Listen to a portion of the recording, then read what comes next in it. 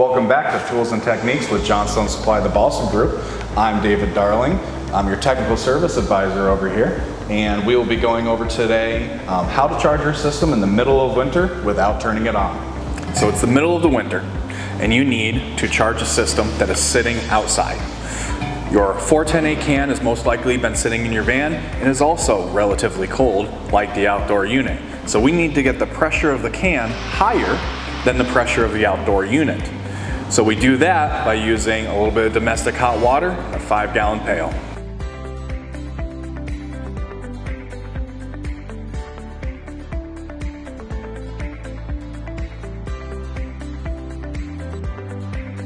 So now that we have domestic hot water, which is 120 degrees typically, doesn't get over 140, and we know that our 410A tank will not get to a point that's too hot for the tank itself by manufacturers. And we're just going to put our gauges on right now so you can see the pressures on the tank and then watch them rise.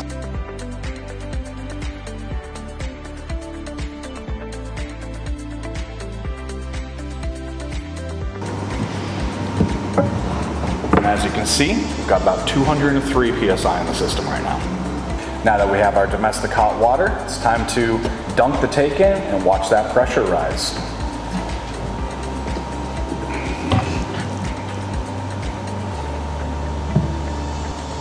You just leave it in there, and now we can see how our pressure is rising up.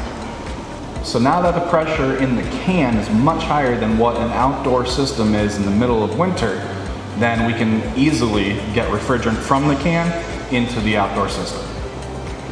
Heating the refrigerant allows us to charge the system without putting into cooling mode, because who wants AC in the middle of winter? Using domestic hot water to do this instead of a heat gun ensures we will never get to dangerous pressures.